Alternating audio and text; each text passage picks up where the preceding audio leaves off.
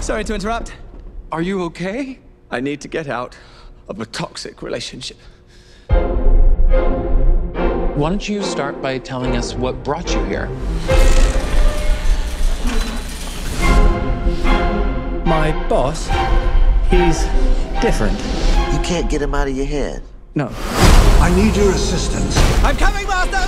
Oh, you feel like he could destroy you with the snap of his fingers. Wouldn't even need to snap.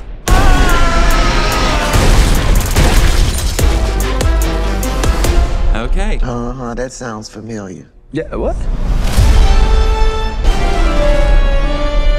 Renfield, bring me innocent victims. I want a handful of nuns, a busload of cheerleaders. And I just want a normal life again. But this modern world is a dangerous place. No.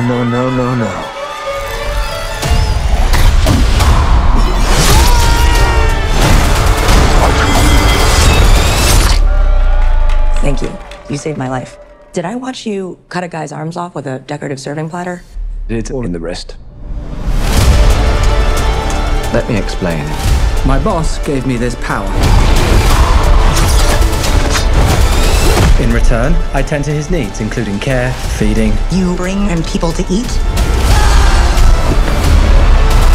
You're like the guy that gets the villain's Postmates. But if you were to stop focusing on his needs, what would happen? He won't grow to full power.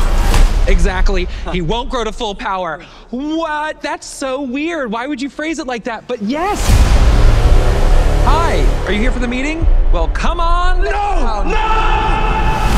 Some call me the Dark One, others the Lord of Death. To most, I am Dracula.